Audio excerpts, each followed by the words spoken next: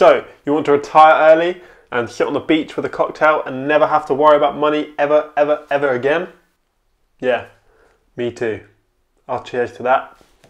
Welcome back to my channel. My name is Euan, and on this channel we talk about personal finance, investing and what makes successful people tick. Today's video we will be talking about a dividend investment strategy using Trading212 and the buzzword of the century, passive income. I will also jump into the Trading212 app to show you what dividends I've been receiving and to prove to you that it does actually work. Although it's not very much, it does work. But make sure you stick around to the end, as there's a little surprise for all of you newbies that are here and everyone who is already subscribed. So make sure you're there. Before we get into the strategy that's going to allow us to retire early, none of what I'm about to say is financial advice. I'm not a financial planner.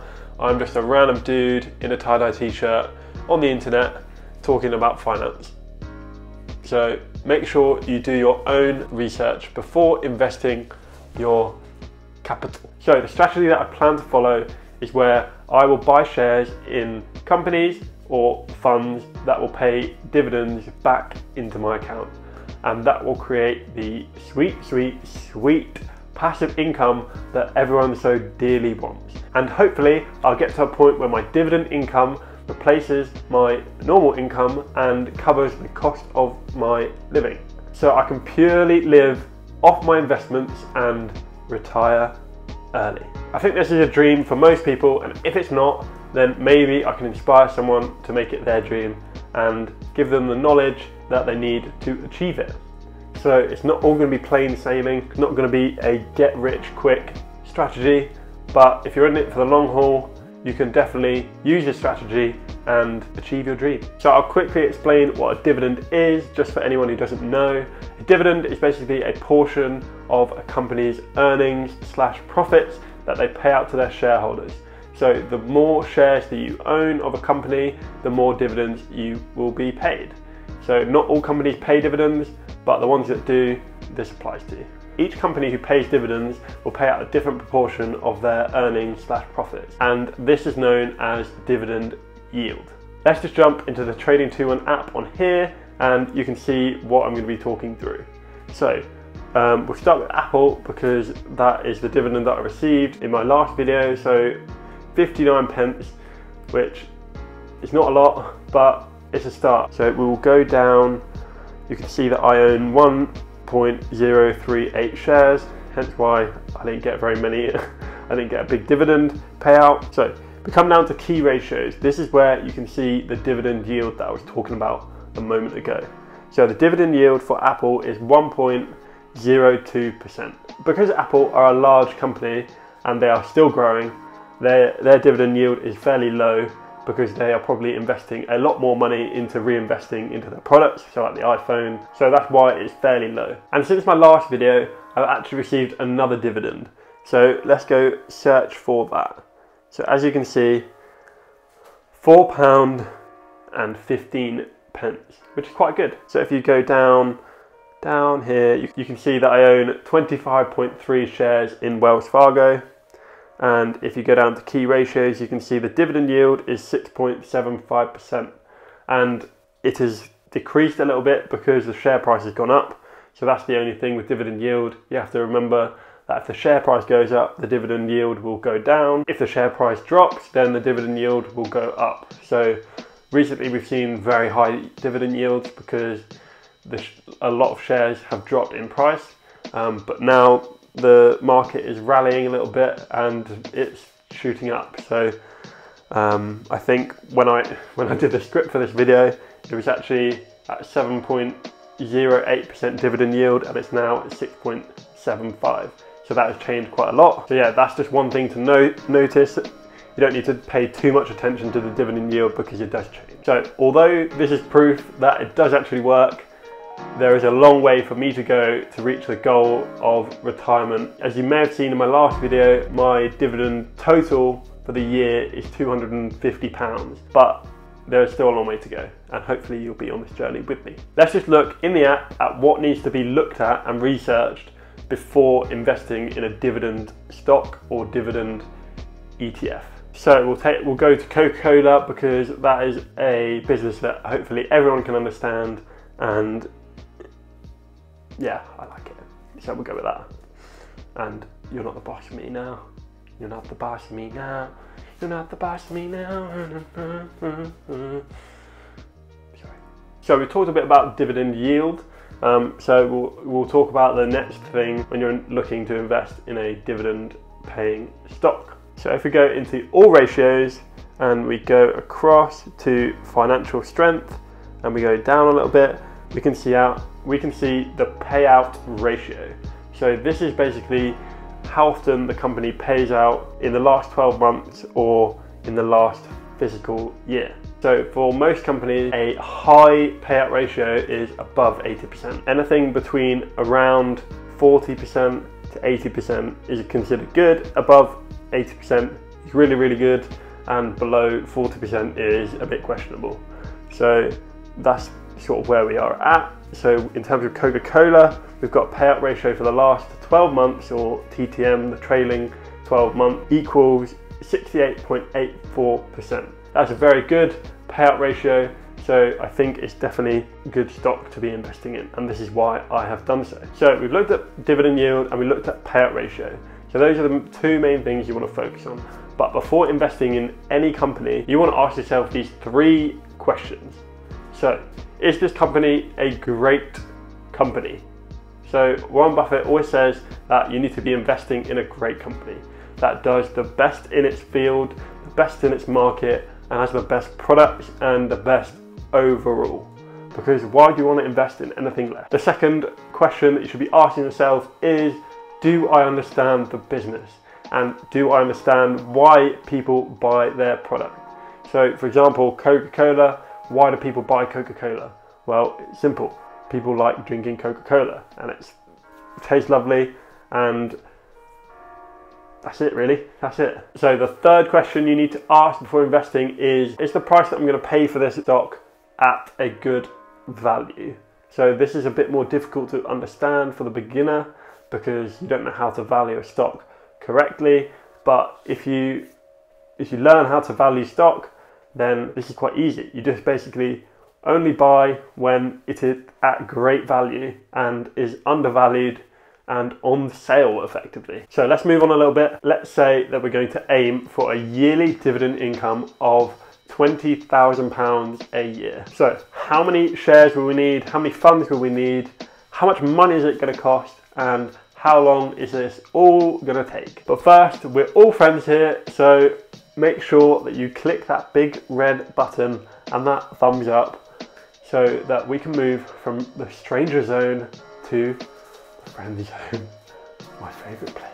So let's play around with my current investments and let's see how long it's going to take for me to get there. As I said earlier, I currently have a dividend income of £250 a year.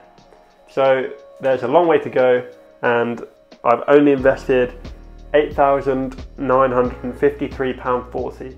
So in that respect, if we want to get to 20,000 a year, then I'm going to be able to investing around 100 times what I've currently invested, which is a mountain of cash. But this is not the only way, and this doesn't take into account reinvesting my dividends. This is just purely a number off my head because I'm around £200 to £250 a month.